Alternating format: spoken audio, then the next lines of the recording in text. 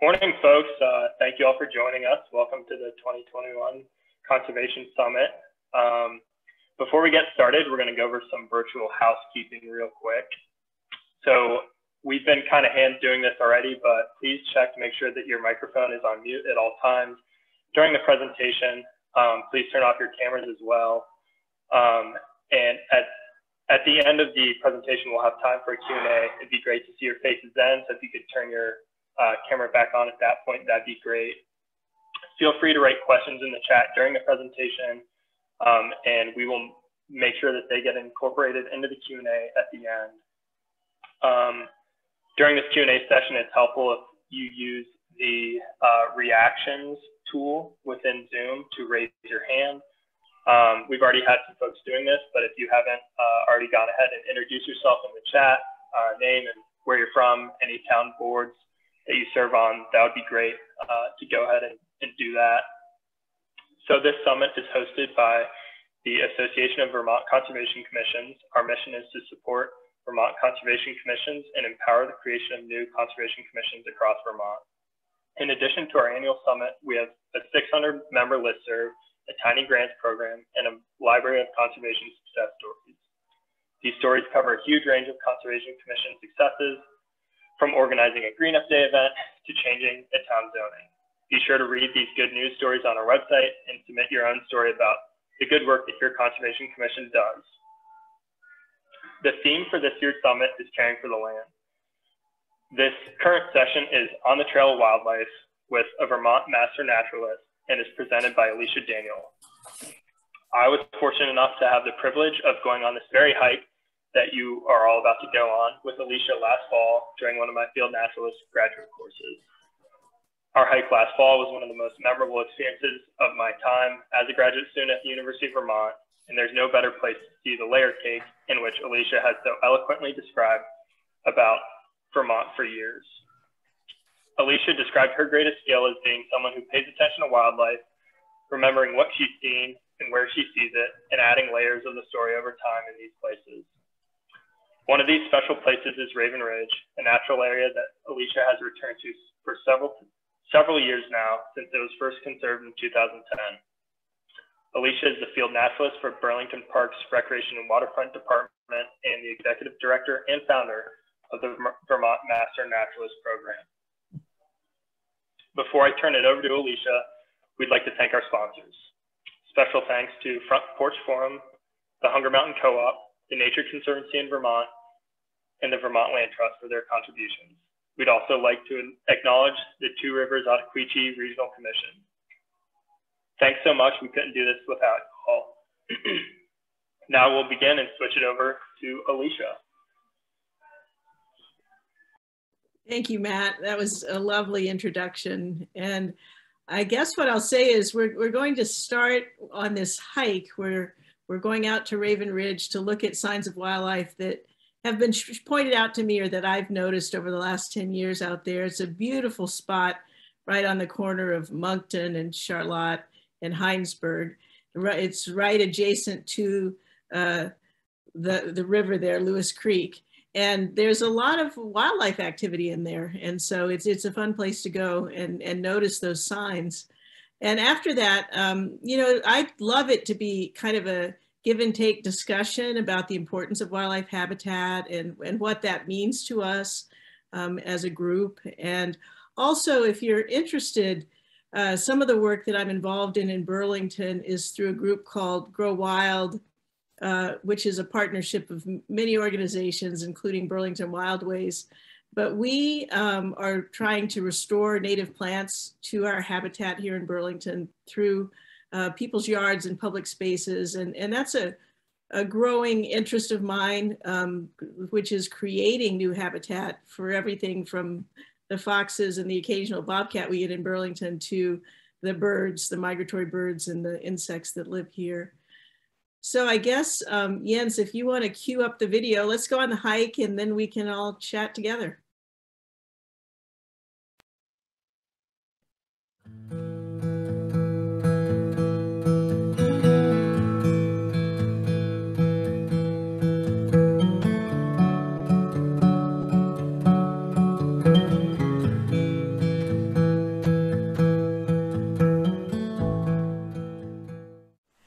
we're here in the Champlain Valley as fall turns to winter. We're visiting Raven Ridge Natural Area, which is owned by the Nature Conservancy.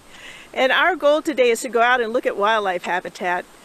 The naturalist Greg Strevler described wildlife as whispers of thought through forests of time. It's hard to notice wildlife sometimes because they're avoiding us. But winter allows us an opportunity to look for their tracks and also to visit their houses. How are they getting through the winter? How do they survive in Vermont? So come with us and we'll go find what we find out there. I bet we'll have a good time. Here we are standing at the beaver pond here at the Raven Ridge Natural Area, and when we think about wildlife habitat, what are animals seeking? They're seeking shelter, they're seeking food, they're seeking mates. And as we look at a beaver pond, you see kind of that coming together in one location where the beaver will cut down the hardwood trees, they'll eat the cambium, the inner bark, and they'll use the sticks for lodges, building their home, and also for building their dam to impound the water. They like to spend the winter under the water. They feel safer there. They're kind of awkward on land, and so they'll go underwater. They have food cached down there that they eat. They come up underwater into their lodge, and that's how they get through the winter here in Vermont. One of the iconic signs that you're near a beaver pond are these beaver chewed sticks. You know, they've carted off the shrub here and taken it for their lodge or for caching for food.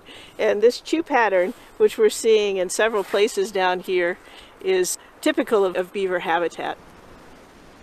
Here we have a rather large tree that's been cut. It's a hardwood that's been cut by beaver. This is a sign that the habitat is not ideal for them anymore. Normally this is a much larger tree than they would choose, and in fact some of the stumps we were looking at earlier looked like they were white cedar. Typically they prefer hardwoods. Usually beavers prefer the hardwoods they grew up eating, so there's some evidence that they're faithful to the food that they ate when they were little. As time goes on and we'll look around the pond here, you see that the hardwoods start to be eaten out around the pond, and you end up with a coniferous ring of trees, a green ring around the pond. That's another sign that you're at a beaver pond. We're standing on the dam that the beavers built to impound the water behind us.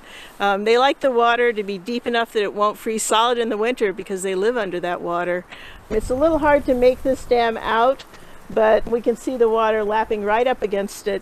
And the dead trees that are in this pond are conifers that they didn't cut down as they were building the dam, so they died standing in place. And those snags are great habitat for things like great blue heron, which will nest up in the tops of these dead trees.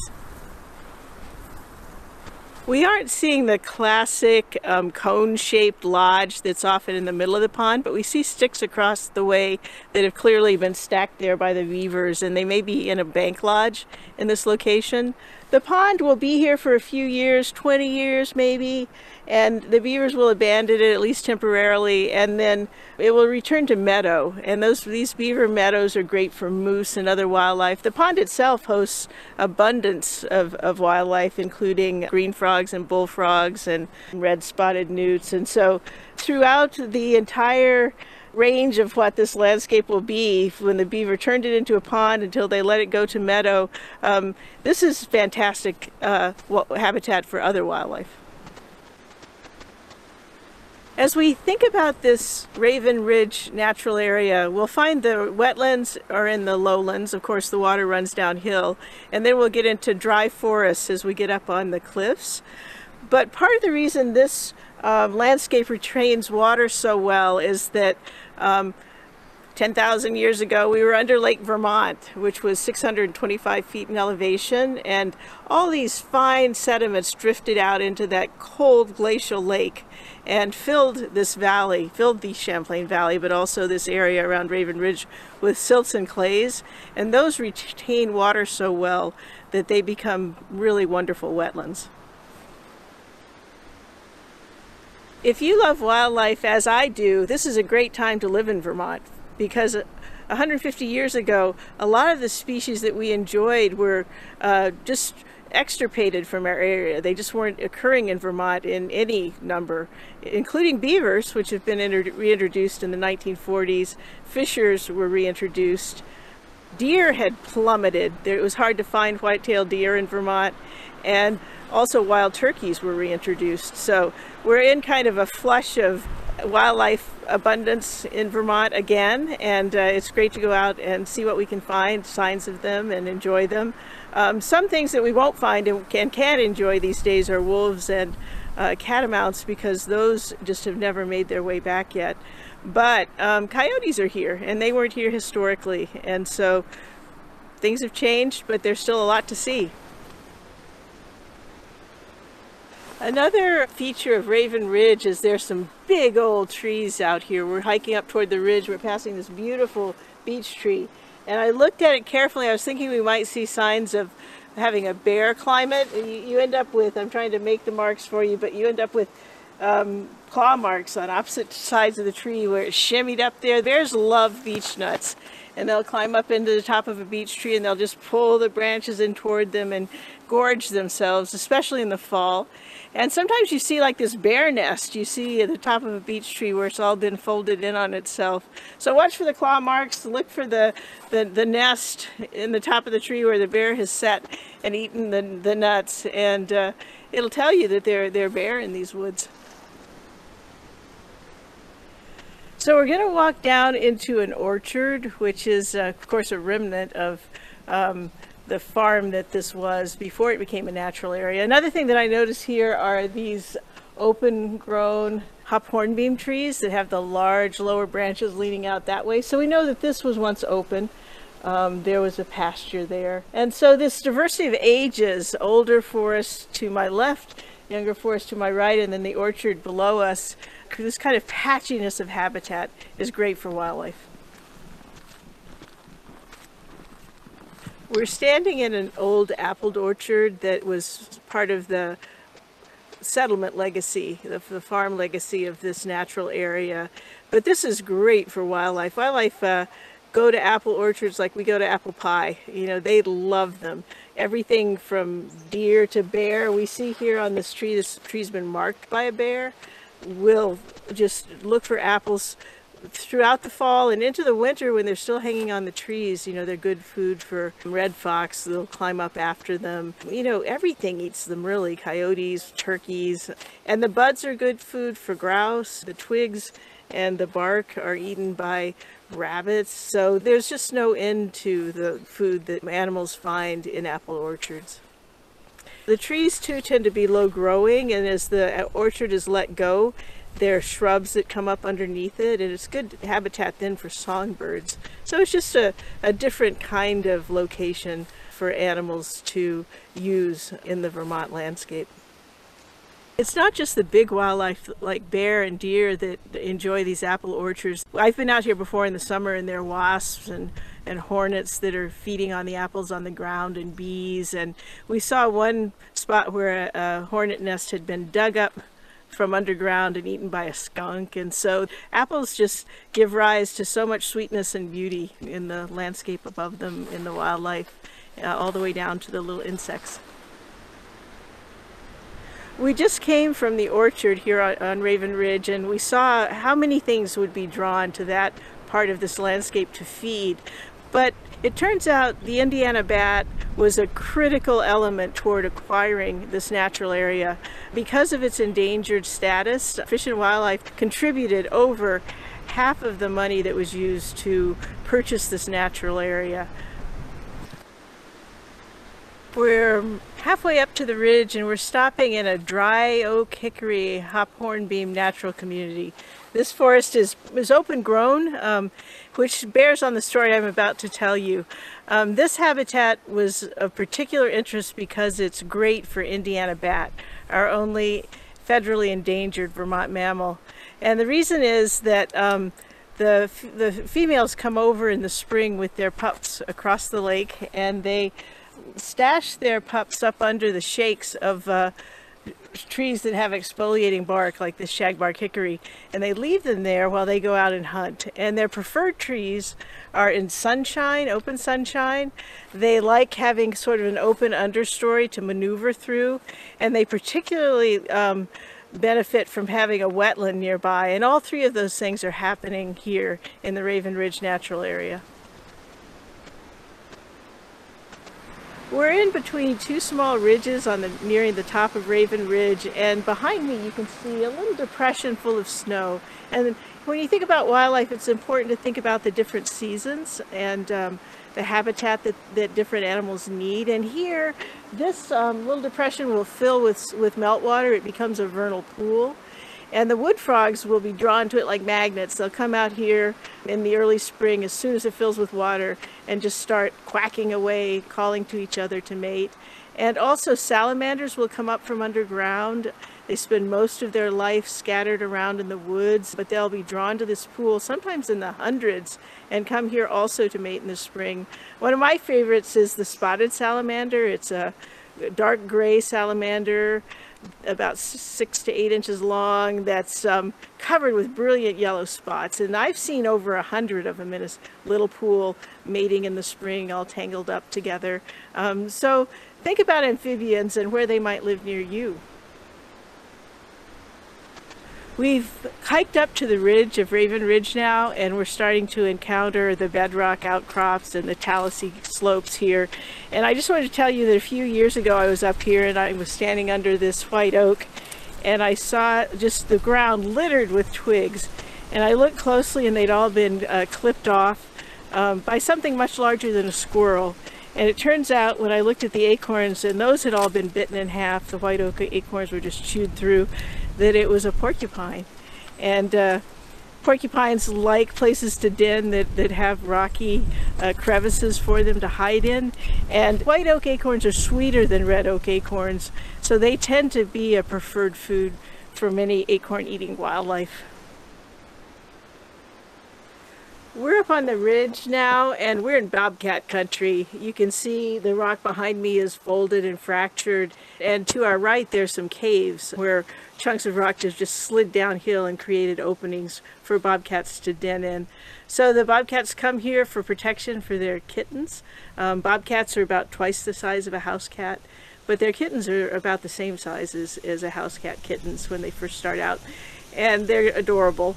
But the bobcats love being up on the ridges for the warmth. They like just to sun themselves and nap like your cat would.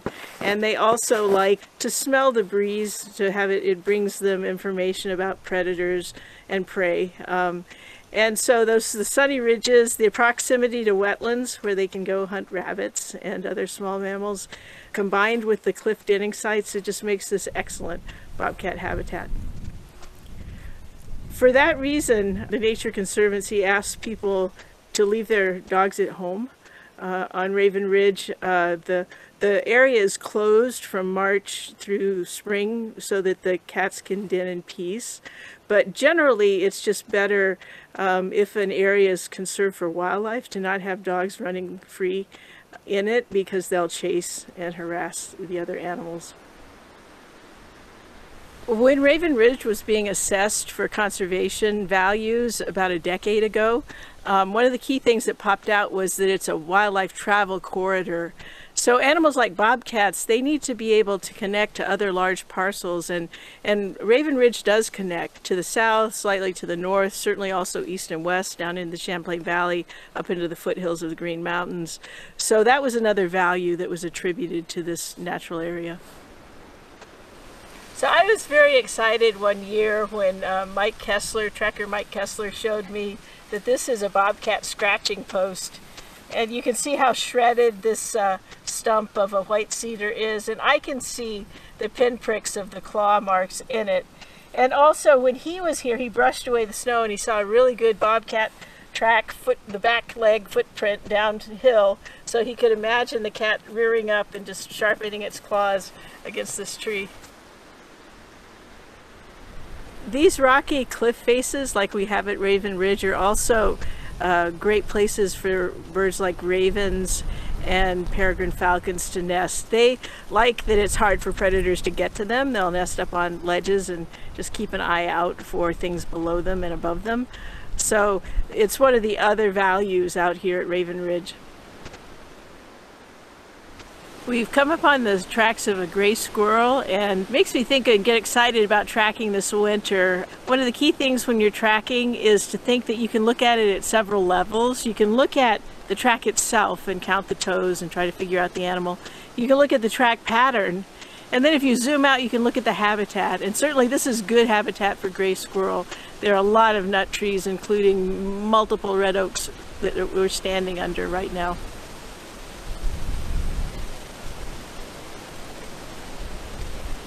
We're in the Oven, which is the name of this cave at the south end of Raven Ridge. And this is Moncton Quartzite arching up over me in an anticline formation. And you can see that between the layers, there's been a cave formed by weathering. And also the cave itself was probably exposed as glaciers slid over this ridge. They tend to melt as they go up over a ridge and then pluck rocks from the south side. So that's where we are right now. Lovely spot for many, many animals. I see acorns in here and hickory nuts that look like they've been chewed by everything from mice to squirrel to porcupines, which is our focal species here. Here's just a pile of scat, decades worth of porcupine scat, and you can see here it's kind of peanut shaped, and it of course is fibrous. The porcupines eat wood, so they leave kind of sawdusty scat. But the other telling thing are these quills that I'm holding in my hand. So porcupines use this for shelter, mainly that and to sleep, as do some of the other animals that have come here. Thank you for joining us on another Vermont Master Naturalist hike in the Vermont forests. We have been out here looking at wildlife sign. We found an abundance of it, from the beaver pond to the bobcat dens, and here we are in the porcupine cave.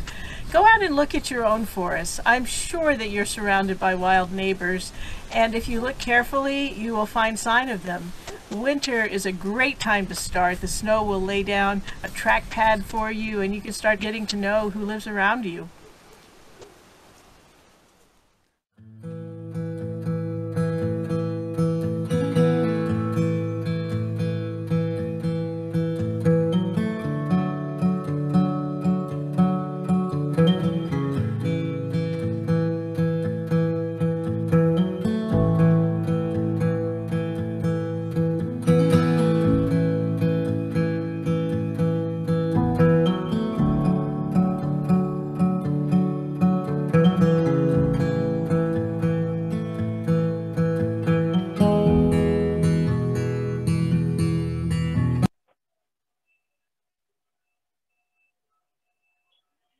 Great. Thank you so much, Alicia. That really takes me right back to Raven Ridge. And if that doesn't inspire everybody to immediately leave their computer screen and tramp around their backyard, I'm not sure what would. So at this point, if those who are comfortable would like to show their video, and we'll open it up for a bit of a discussion. We already have one question in the chat here. People can continue to put questions in the chat, or like I said, use the reactions tool to raise your hand. So the first question comes from Philip Brett, and he asks, for naturalists of the past, indigenous peoples were as important to their inquiries as were plants, animals, and biogeography. Having just celebrated Indigenous Peoples Day and anticipating Judy Dowd's keynote address, what are your thoughts on a naturalist's relationship to the local indigenous people and their relationship to their native land? It's a really good question, and I think my first reaction to that is, if we had all been raised in native cultures, I would be out of a job, because truly they are the first and most amazing field naturalists of this landscape, and they understood it better than I ever will. And when I get a chance to go out with someone, I will jump at it, because I feel like there's so much to learn, not just about knowledge about the land, but a true integrated kinship relationship with the plants and animals around us that I feel like I feel inherently, but I kind of work to keep in focus and attain. So I don't know, Philip, if you have a reaction to that, or kind of what your thoughts are on that, but thank you for raising that question. I also noticed that Judy is here in the chat. I'm not sure if Judy would like to address this question. If not, save it for your keynote.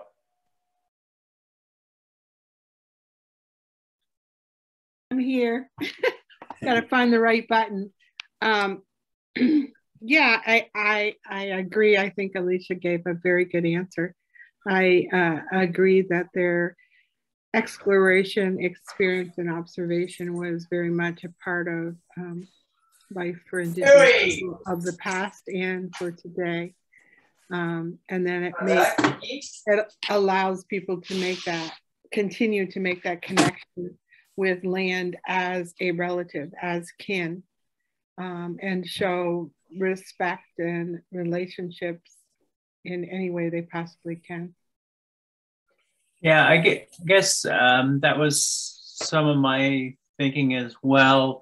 And one of the reasons why I raised the question is that I work for the Lake Champlain Basin program, and we're involved right now in a DEI initiative to try to get some sense of what role we should play in this area regarding just such, just the sorts of things that are related to the question I posed. And I just, I guess one of the things that I always felt, I tend to call myself a field biologist rather than a field naturalist, simply because I differentiate between naturalists and biologists based on the fact that often naturalists have a huge amount of experience with Indigenous peoples, or at least in the past they did.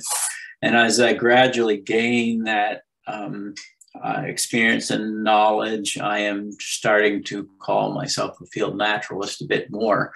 And so I just wanted to get your thoughts and others' thoughts on just, the question that I posed. Thank you. Thank you. It's an important one.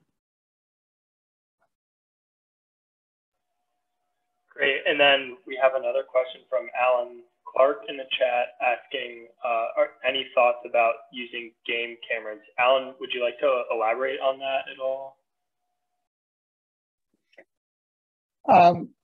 Basically, yeah, I've started trying to use a game camera in my yard, and I've seen coyote and porcupine and skunks and a few other things, but I don't know. They're not always very clear pictures. Sometimes it's very discouraging, that sort of thing, and I just don't know if there's any thoughts about what are the best ones, or should I just sit in a tree all night if I want to see something with a flashlight, or what's up?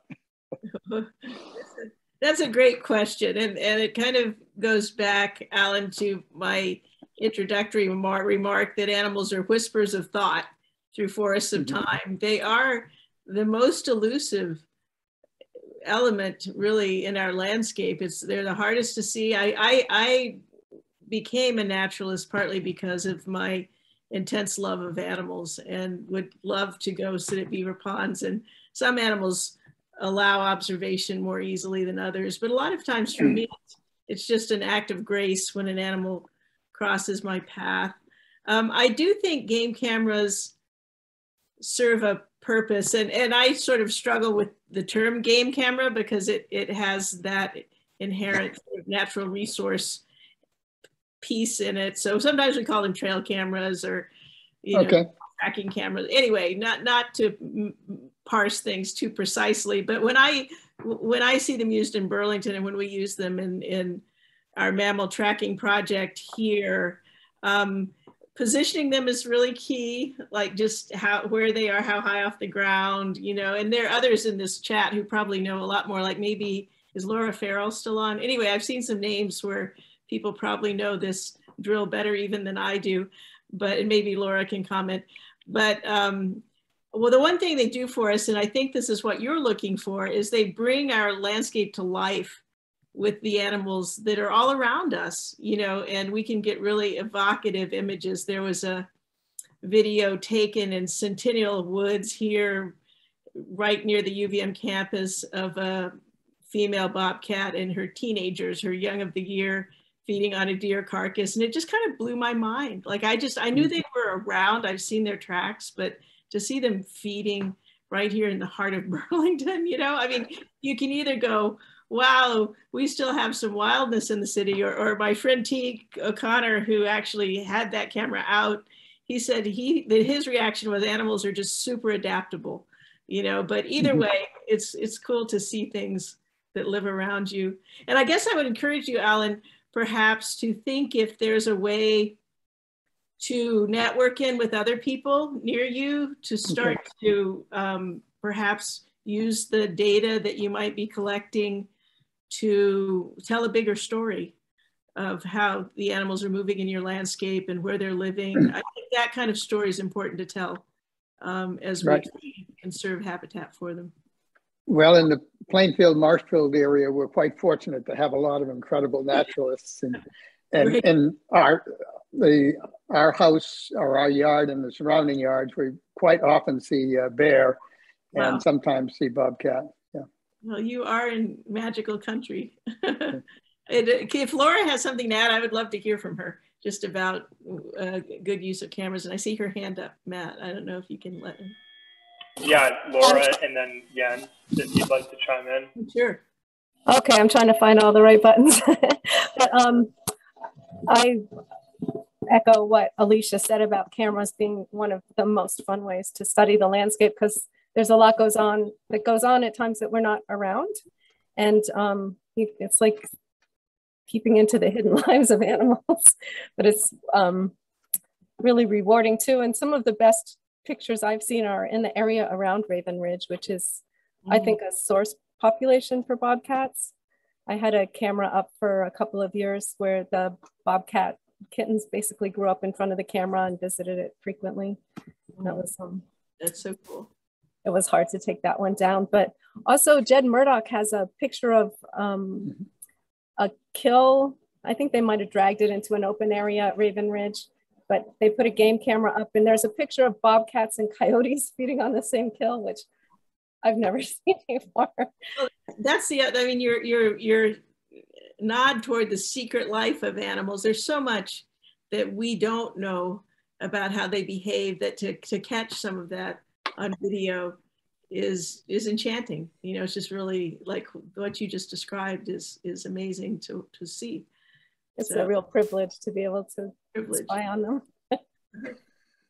Because this is an audience of a lot of Conservation Commission members, I just wanted to chime in and mention a few Conservation Commissions are doing game camera, trail camera projects across the state.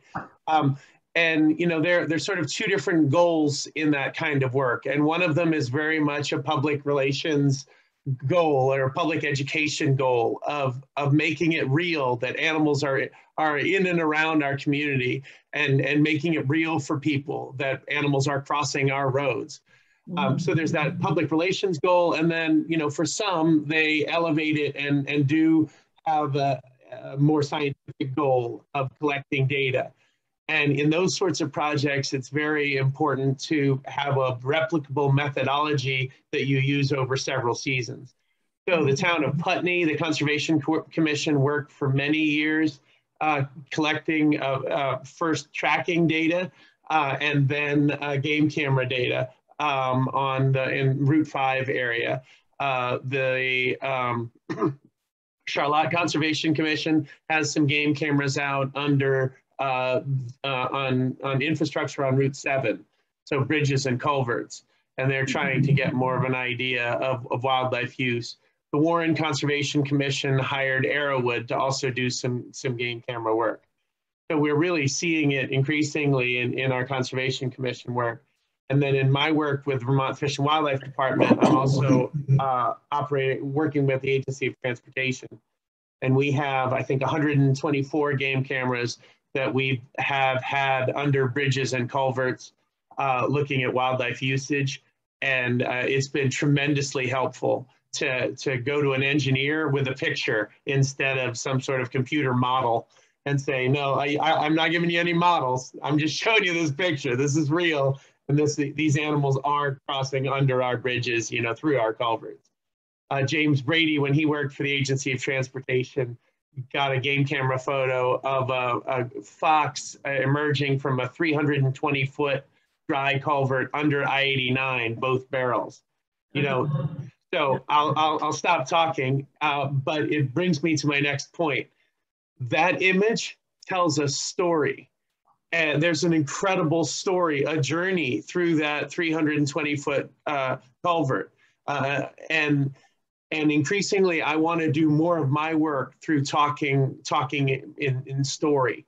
This is something I also asked Judy Dow about, is talking in story and using story as a way of communicating. Could you respond to that piece, please, Alicia, and tell me more about how do you interact with story? And you know, whether we're talking about game cameras or whatever. Sure. Well, I think I'm going to put Matt on the spot. I'm going to kick it back to Matt, because Matt, you were in a class with me, and I would say that's almost like a key theme in the way that I approach teaching, and also to try to engage people in the class to approach it. So do you have any comments on how story works in that setting? My first immediate thought is, I think one of the most difficult tasks I remember is we were sitting on the shores of Lake Champlain at Rock Point, and you asked us to write a story, basically, like tell you the story of that landscape. And this was one of our first classes. We'd all just met, and we were just kind of sitting there staring at each other and staring at this stack of literature in front of us and trying to piece it together. But you know, I don't think I can speak as eloquently about this as you can, Alicia, but that way of learning for me, I can still remember the glacial geology of the Champlain Valley because of the way that we learned it hands-on, and we were told this story from the ground up. I just think that you can read as many peer-reviewed papers, look at as many graphs as you like, but till you see it and understand it and you're able to tell the story yourself, and I think that just really fosters a deeper connection. And one quick thing, while we're still on the game cameras, I feel like I must make a plug for the AVCC Tiny Grants program. In the spring, through our Tiny Grants program, we've been able to fund some conservation commissions purchasing game cameras. So that's an opportunity if your CC is thinking about a trail camera project and you're in need of some funds, keep an eye out for that. But I'll kick it back to the stories, and Alicia, please elaborate and cover any gaps that I missed. No, that was good to know. And I think what I thought of as you were talking, Matt, is, and I'm paraphrasing this, but Albert Einstein once said, if you think you understand someone, explain it to a 6-year-old. You know, and it really is hard to tell a good story, and it's hard to tell it clearly. But as you practice that, it's a real tool and a gift and a way to engage people that I think is a great thing to refine. I will say, when I look at these videos, just as a full disclosure, I wince a little bit when I watch them, because like even saying that Lake Champlain covered the Champlain Valley 10,000 years ago, I really rounded that number. I kind of put the whole glacial era about 10,000 years ago, but really the lake was here more like 13,000 years ago. But I just, even in the moment, I could see myself making that call to just like ballpark it, you know, and then later, I mean, I feel like I wrestle with this engaging storytelling and not getting people too caught up in the details of it versus profound accuracy. So it's a constant dialogue in my own head about that. And I tend to err on the side of telling a good story, you know, but I don't want to mislead people either. So I'll just put it out there. I guess I'm curious if anyone else on the call struggles with telling stories and also trying to be scientific or accurate, you know, or true to things. I don't so much struggle with storytelling as I do with understanding there are several ways of storytelling. When you go through school, you tend to learn there's a beginning, middle, and end to a story, and occasionally there's a beginning, a climax, and a solution, right? But in native storytelling, there's a beginning and it spirals around in many stories and comes back to the beginning again. And with something like a photograph from a trail camera, that gives you the opportunity to tell this story full circle, to come back around. And this year I had trouble with someone stealing my mailbox. And I called the police and they're like, yeah, we're not going to sit there, put a trail camera up. So I went out and got a trail camera, I put it up. And not only did I see who stole my mailbox, because they came back to steal it again a couple nights later, but I also realized that my driveway was a trail for the deer to use every night, and 17 deer were walking down my driveway every night. So it was just one of those little spirals in the circle of the story. Wow. The guy who stole my mailbox. But yeah, so I think a narrative is an amazing way to teach children, and it's and the photographs give you the mnemonic device you need to get them to tell you a story. What do you think happened here? What would you predict? And then you can give the actual story. Cool. Thank you, Judy. Thank you. That's a great way of illustrating the cyclical nature that you talked about in your opening address too. That's really, really helpful. And I think this question could go to Judy and Alicia as well. So Zapata Courage asks about balancing stories with regulatory requirements. As towns and other groups begin to develop recreational use areas, especially trail systems, how do we encourage them to consider areas that should be avoided? Wow. That's a courageous question. It really is. I mean, that is, I think, the question is, and it's hard. And I don't know, Judy, I would love your perspective on this as well. But Zapata, I would say that one of the things I struggle with is we admire and hope to emulate people like Judy and her ancestors and people who've lived here. Is there just a lot more of us now? And so we can't all go everywhere and do everything. And so it's that balance of when do we give animals space and plants room to spread themselves and have different habitats. I mean, I think one of the things that's been striking to me working in conservation is you sort of draw a circle around where the rare plants are, but they don't stay there. You know, so it's not like you can conserve that one little patch of cliff and you're going to have this rare cliff break forever. It needs room to move. They move around, you know. So anyway, I'm not sure how to answer that question, but I do have that concern that conservation, I think, includes sometimes putting nature first. So I'd love anyone's response to that. A storyteller has an awesome responsibility because once you put your words out there, they're out there, and you don't know what child, what person is going to pick up your words and go forward with it. So you have, number one, you have that responsibility when you tell the story to try to get the story out there as factual or as imaginative, whatever it is you want to get it out there. You have to make that clear as a narrative of the narrator of the story. But it also, I have done many times a narrative of an archaeological site that has ended up in an archaeological report. And just now, we've been working with the Land Trust to tell the story of this land where the Millbrook River is changing route. And it's eroding terribly. And they're like, well, normally Native people would just say this is a natural occurrence. If it erodes this site, it's not a problem.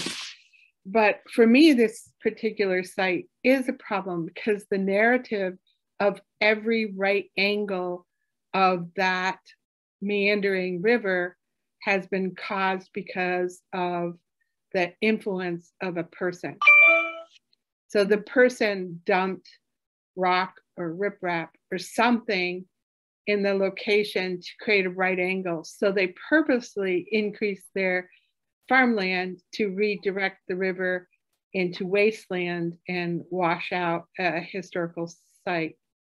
And I'm not okay with that. And so I'm working on a narrative again for that. But I think it's important to get the narrative out there, no matter what the story is, because not everybody, you know, learns orally or visually. And I think a written form of whatever the story is equally as important.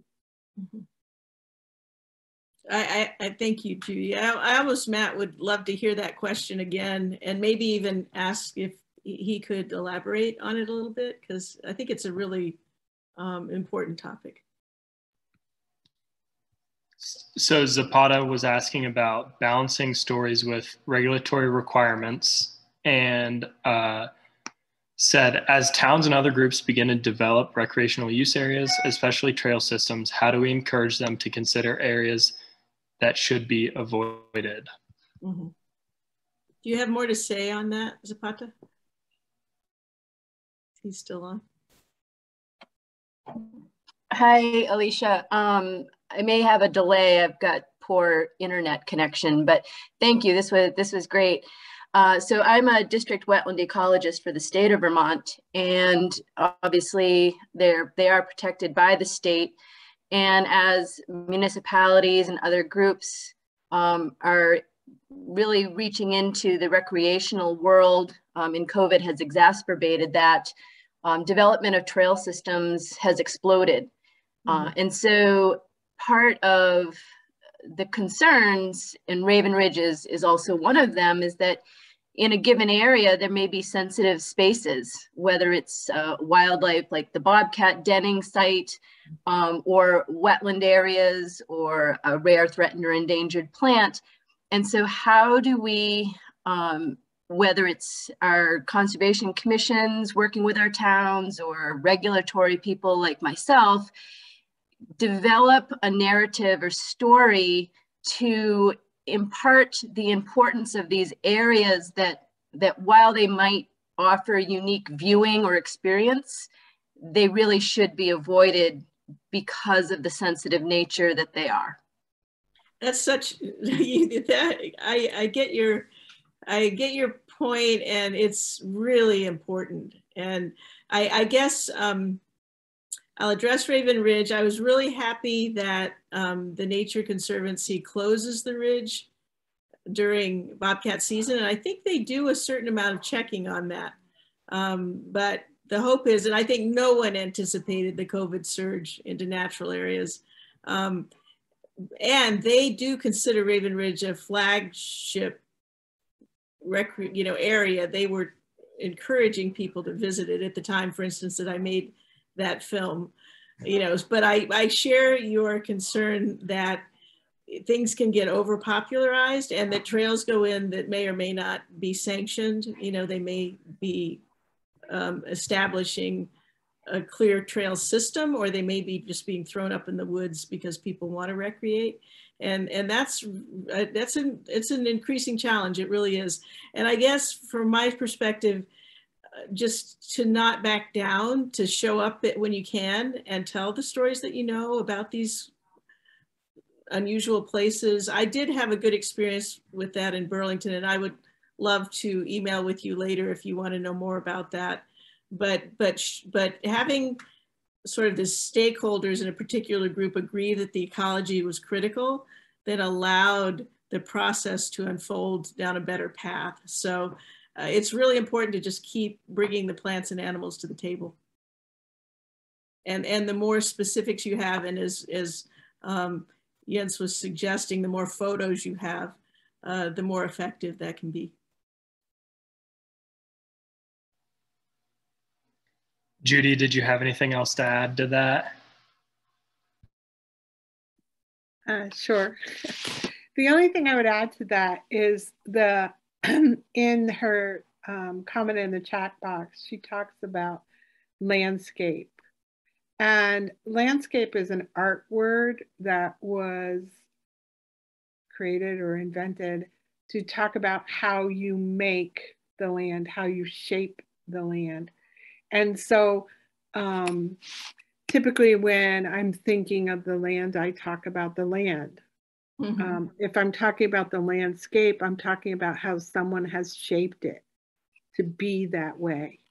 And so for me, I see a distinct difference between land and landscape. And when you look out in the big world, landscape is used by landscapers and land architects and everybody who is, or landscape architects, everybody who's shaping the land. So I just wanted to make a little note there that some people see it differently.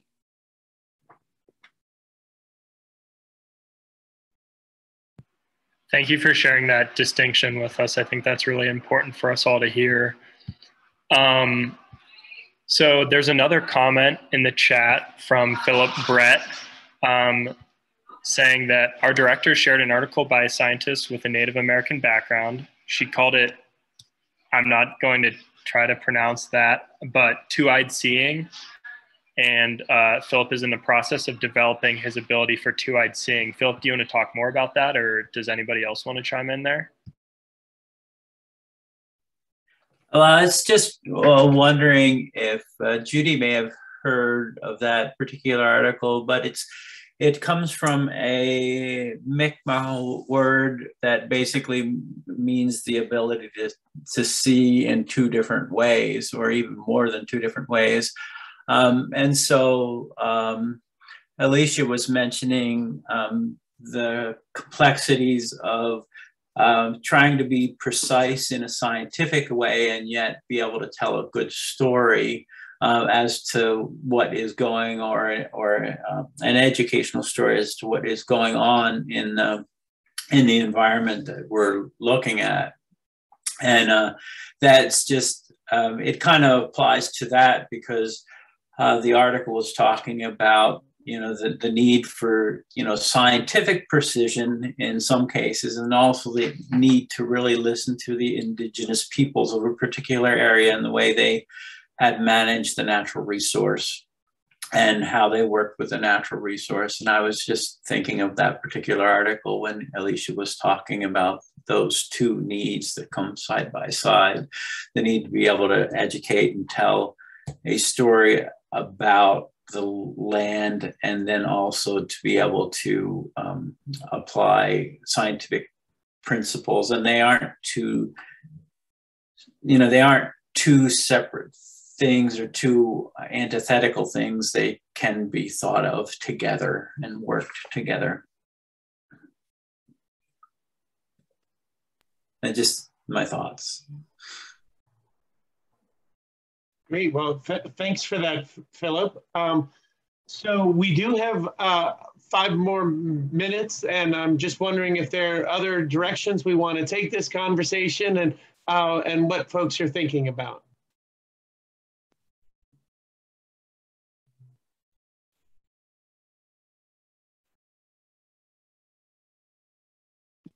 I'd like to ask Alicia a question. Alicia, I really liked your presentation. Thank you. I've done research for years on the families targeted by the eugenics records, and they have traveled. I've documented their travels on specific trails across the lake and over the land. And in all cases, their travels are very old ancestral land trails or water trails that can date back to late woodland periods. Do you find that with the animals? What a great, great question. And I will answer immediately yes. And the story I have that I like best, and it's not Vermont centered, but I had the pleasure of visiting Glacier Bay 20, 30 years ago. And it was not as well used then, so I don't know if this would still be surviving. But Judy, the bear trails there, they're the spruce and fir are there. It's very wet, and there's moss that grows up in where the herb layer would be, and it's very deep. And the bear trails were individual bear footprints that were very deep, going through these mossy forests. And you could see that the bears were using them again and again and again. You know, they weren't like trampled trails. They were like actual footprints through the forest, which I thought was pretty amazing. Kind of gives me chills that there is that memory and there is that knowledge. And so back to the bobcats in Centennial Woods, you know, we're starting to limit the places that animals can hang out and live, and they're going to adapt. And I've seen a red fox here in my South End neighborhood in Burlington, and they can get by. But I would love, going back to Zapata's question, I would love for there to be natural areas where the animals can behave as animals, and they're not having to adapt quite so strongly to the pressures that roads and other things and housings, you know, puts on them, because I think they do have this cultural memory that they retain, and that it'd be nice if we could allow them to have that. Do you see in this world of land fragmentation, do you see a way to connect Centennial Field and the interval? There actually are some ways, and I would love to chat with you more about that, and Laura would have some ideas about this too, but that is one of the things that we're trying to really think hard about here in Burlington, is not just protecting our intact, sustainable forests that seem to be doing pretty well. And we have a gift of having several of those core areas that seem like they're retaining their natural communities and their understory. But we'd like to do what you're suggesting, Judy, which is really think long-term about how to reforest parts of our landscape, how to turn parts of people's yards, you know, into habitat, how to keep those connections going. I wish we knew in each case what the moose and the bear and other things might have been thinking, you know, as they travel through Burlington, and probably moose, because of the high temperatures in the summer, never hung out here. You know, we were probably always where the young went to look for mates and find territory. But that said, I have talked to a tracker, and he believes that when a moose comes into Burlington, that often you see it doing the same kind of route through weird places in town. And he wonders if it is that ancestral memory of travel through our landscape. So it's a great provocative question that I think must have a million amazing stories attached to it. Yeah. Thank you. Yeah, I suspect it is as well, because every once in a while they'll wander through our area, and our area isn't too far away from wetlands in the north end of Burlington, where they would have found food or other resources that they were looking for. And so I have always suspected the same. Well, that's a nice note to end on, Jens. Yeah.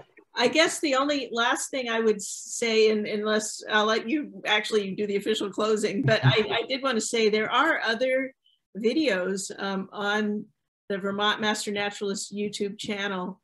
If you'd like to go on more hikes with me, I'd love to have you join me in the woods. Awesome.